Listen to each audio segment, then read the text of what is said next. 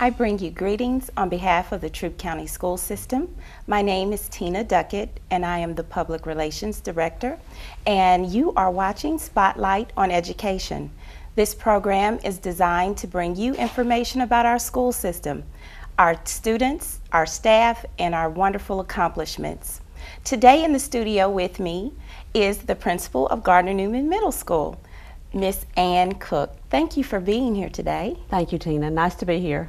And I know that our audience will learn so much more about Gardner Newman Middle School and what it takes to become a principal at Gardner Newman Middle School, or I should say how to lead middle school students. And so having said that, before we venture into all of the programmatic pieces of the school and what's taking place, tell us a little bit about Ann Cook and her journey into education. Okay, I'll be glad to. I taught for 17 years before becoming an instructional specialist at Ethel Kite Magnet School, and from there I became principal. So I was principal at Ethel Kite for about 13 years, and now I'm at Gardner Newman Middle School, and glad to be here. I started my education at LaGrange College, and after I received my undergraduate degree from LaGrange College, my family moved to Bibb County, and I taught in Peach County, which is Byron, Georgia, was the actual town, for a couple of years, and I taught in Macon for 8 years. I loved that experience in Bibb County, a nice large school system. I taught at a math, science, technology magnet school called Alexander II, and it was right across the street from Mercer University. So we had a lot of really wonderful opportunities to let the students explore the college life as well as learn about math, science, and technology and all of the other things at Alexander II. Then we spent a year in Mississippi before moving back to LaGrange, and I was happy to return to Troup County School System and joined the Mountville Elementary staff for 2 years before going to Ethel Kite. Oh, good. So I've spent a good while teaching, many years teaching, 17 years, and another 15 years as an administrator. And what was your certification in teaching? Middle school, middle grades education. Oh, okay. And I've received a master's degree from Mercer University, a specialist in education degree also from Mercer University, and then an educational leadership degree from West Georgia, University of West Georgia in Carrollton. Oh, good, Yeah. good. Well, thank you for sharing that. Well, tell us about the wonderful staff that supports the operations at your school. We do have a wonderful staff of 75 teachers, and I'll tell you a little bit about them. Of those 75 certified staff members, 100% are highly qualified. In Troup County, in order to hire, a teacher must be highly qualified, meaning that she has completed all requirements to become a certified teacher. And we also look for teachers that have advanced degrees. And we do have 49% of our teachers hold a master's degree, 31% have a specialist degree, which is a 6-year degree, and 1% of our staff has a doctorate.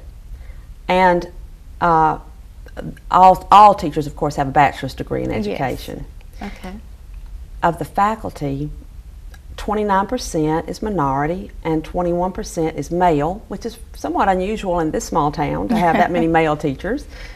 And of course we have one principal and 3 assistant principals, 1 for 6th grade, 1 for 7th grade, and 1 for 8th grade. And who are those assistant principals? Will you share their names? I'll be glad to. Our 6th grade assistant principal and registrar is Ava Matters. Okay.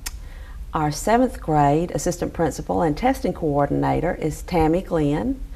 And our 8th grade assistant principal and operations manager is Chris Williams. Okay, good. Very nice and very strong staff. Good, and that's important. Very. So how many students are enrolled this year?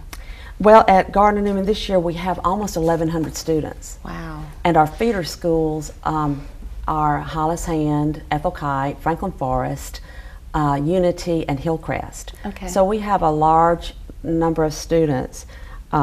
The enrollment for 6th grade right now is 369 students. The enrollment for 7th grade is 371 students, and the enrollment in 8th grade is 346 students. So each grade is almost as large as a regular elementary school. This is true. Is 1,100 students, is that a fairly large? You said you were in Bibb County. I'm just asking whether or not Gardner Newman would be considered a large middle school. I think it would be considered a large middle school. Okay. Yes, I believe it would. Okay. Let me tell you a little bit about the students. Okay. Of Sure. those students, 47% are white, 44% are black, 3% are Hispanic, and 2% are Asian. So we have quite a mix of students, and 20% are identified as gifted students. Oh, good. Good. That is a large number, isn't it? Yes, it is. Yeah. It is a large number of gifted students. And so what is the school's mission? The school's mission, our school council just finished working with the staff in developing the school's mission statement. As you know, our school system just completed the Advanced Ed program. Yes. So that's tell our viewers what the Advanced Ed program is all about. It's a 5-year certification, and every school in the school system must be certified or accredited in order for the school system to be accredited. Yes. So fortunately, our school system did become accredited, and in working on our work for accreditation, we decided to revisit the school's mission statement. And so our school's mission statement is, the mission of Gardner Newman Middle School is to meet students' needs by providing quality educational and personal growth opportunities, ensuring success in our ever-changing world. We felt that that's really the global mission of our school. Okay, and I know that it's in alignment with the system's mission. That's correct. Okay, so now tell us what some of the goals are for your school that you and your staff hope to accomplish this school year. Okay. We have a lot of goals. Of course, the primary goal of any school is to ensure student success, particularly at the academic level. And our school has good, solid scores because we have good, solid, strong teachers. Okay. For example, on last year's CRCT, 96% of our students passed reading, 94% of our students passed English language arts, and 83% of our students passed math, which included 94% of our 7th graders passing math. So we're proud of those scores, and we want to keep up that tradition. This year will be a benchmark year for the national standards that our school system is using. As you know, Georgia has adopted the national standards. Yes. And so those are more rigorous. The Common Core. The Common Core curriculum. Yes. And they are more rigorous. And so we're trying to meet the goals of that new national standard, and it's not easy, but we're working hard to do it. In addition to our goal of student achievement, we want to improve communication with parents and the community. And toward that end, Gardner Newman Middle School has started a group email with parents whereby I send out daily, or usually daily, communication to parents about the things that are going on at Gardner Newman Middle School. And any parent that is interested in being included in that daily email can simply call the school and ask me to add them to the parent email group. In addition to that, we do have a very active web page where we try to keep it updated. We have a marquee in front of the school. We've improved the signage at the school so that it's easier for parents and teachers and students and stakeholders to know where to go once they get on campus, because it is a large school. And we also have other stakeholders besides parents that we stay in close contact with, including some of our business partners, or all of our business partners. And some of those are ExxonMobil. And we just found out we received a grant from ExxonMobil. Okay, good. Congratulations. Thank you. Diverse Power. Diverse Power is very helpful to our school, and we're going to request a grant for a Promethean board from Diverse Power this year for one of our math classes. And Kia is another business partner of Gardner Newman Middle School. So there are many business partners that also help our school, and we feel that it's very important to try to promote those businesses and hope that they promote us as well. Sure. And I would say that our third goal is to build a sense of community in each classroom. When you have a large school that is comprised of 5 elementary schools and people from all over the county, it's important to try to build a sense of community. And there's a saying that you've probably heard that says, a child doesn't care how much you know until he knows how much you care. Yes. Well, we take that to heart. And fortunately, the teachers at Gardner Newman Middle School take that to heart. So in every classroom, we really try to build a sense of community in the classroom where there's a good rapport, a good relationship between the teacher and the students. And whenever we find that there's a breakdown in that area, we try to do something to try to amend that and try to ensure that the student feels that that is really their classroom, that is really their place at Gardner Newman Middle School. Well, I know that you have numerous programs and opportunities for students to engage in extracurricular activities. Would you care to share some of those? I would like to. We do have a number of extracurricular activities at Gardner Newman Middle School. So when students leave the elementary schools, I think that they'll really get excited about the many and numerous and various extracurricular activities that our school has to offer.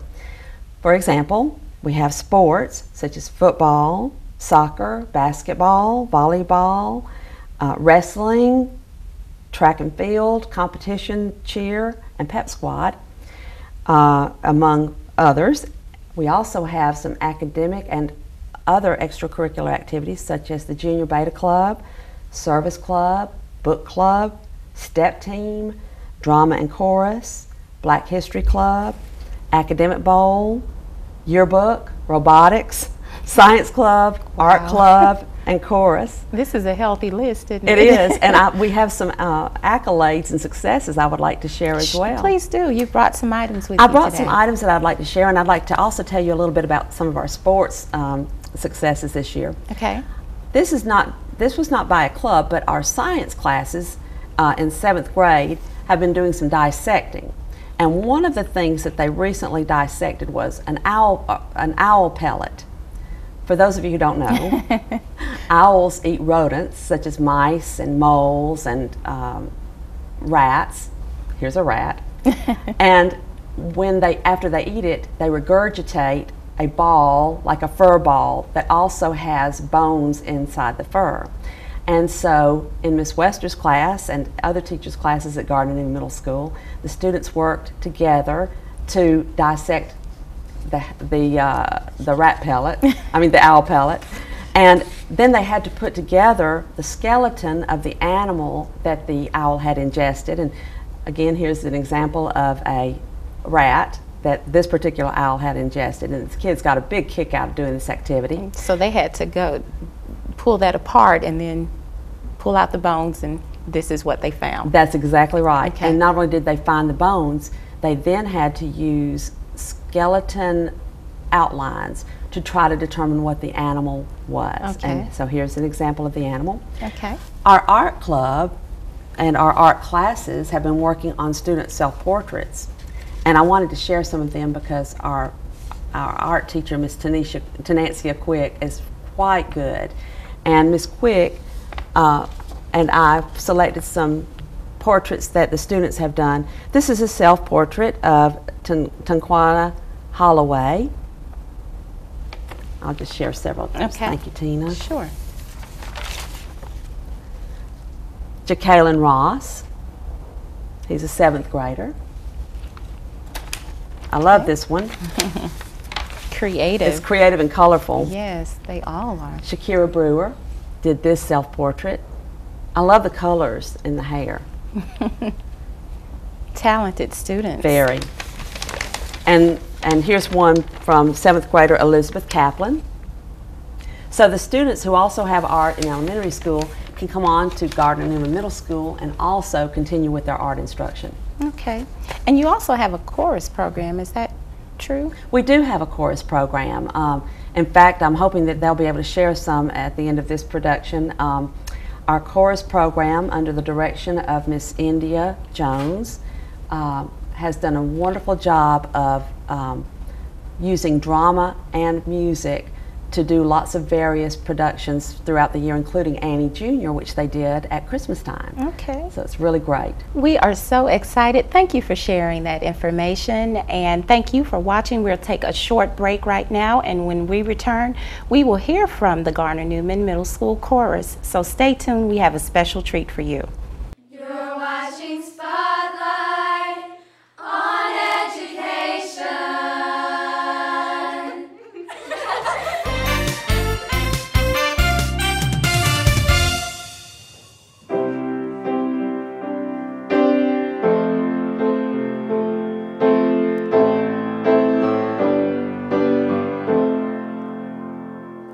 It's about learning.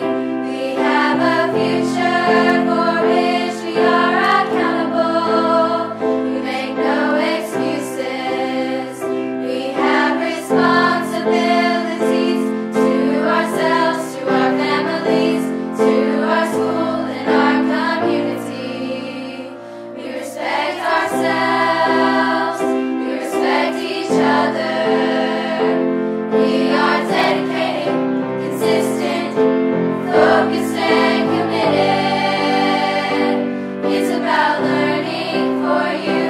It's about learning for me.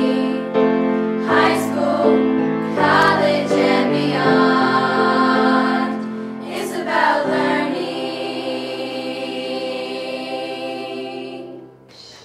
What an amazing performance by Gardner Newman Middle School Chorus. With me right now is Taylor Jones. And Taylor, I understand that you are a participant in the chorus. What grade are you in? I'm in 8th grade. Okay, and tell me why you enjoy the chorus. I enjoy chorus because not only do we get to have fun and do many performances, but we also get the opportunity to learn, and just having that opportunity is amazing because a lot of the budget cuts and everything's been going around, and our school's really lucky and fortunate to have the program. Well, you all did a wonderful job, and I believe that was the Gardner Newman Creed. Was that correct? Yes, ma'am. Okay. So tell me a little bit about what you've learned since you participated in chorus. Well, we've had many, especially with drama, we've had many students interacting with each other, getting over their nervousness or embarrassment and really getting out there and showing everybody who they are and what they can do.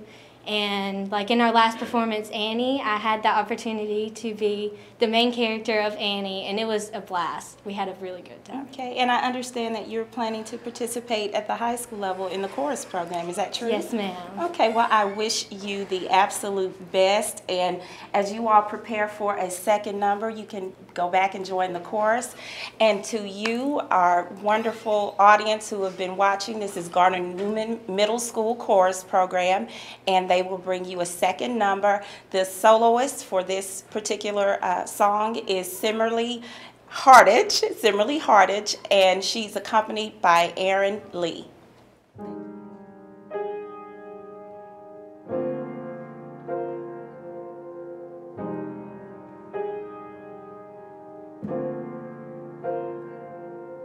Didn't my Lord deliver Daniel? Deliver Daniel. Deliver Daniel.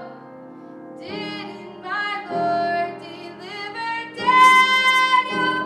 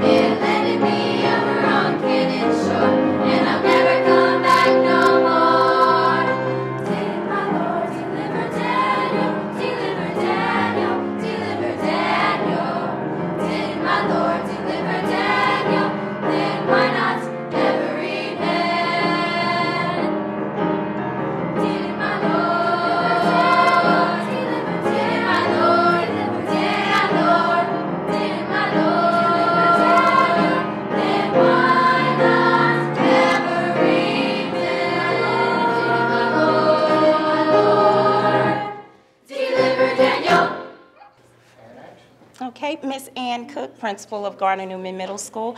Who do we have joining us? This is our chorus and drama teacher, Miss India Jones, who is one of the best chorus teachers I've ever had the pleasure of working with. And this is her bel canto choir behind us. And what was that performance? Tell us a little bit That about was that. a spiritual called Didn't My Lord Deliver Daniel? And it was absolutely amazing. I was blown away, and I know that you were too, our viewing audience. And would you like to close out with any words about the chorus program? Sure. This is actually a small selected group called Bel Canto, which in Italian means beautiful music, and they have worked very hard. We have a 30-minute class period each day that we work through things, and the song you just heard, actually, they learned in one 30-minute session. Wow. And they are very, very, very talented, and I could not have a better group, as well as all of my other chorus classes as well, 6th through 8th grade. They are just phenomenal, and I don't think people understand exactly how much talent middle schoolers really do have. And I echo that. Congratulations to you all. Thank you for joining the show today. Thank you, Ms. Cook. Thank you, our viewing audience. Again, you're watching Spotlight on Education, and until next time, make it a great day.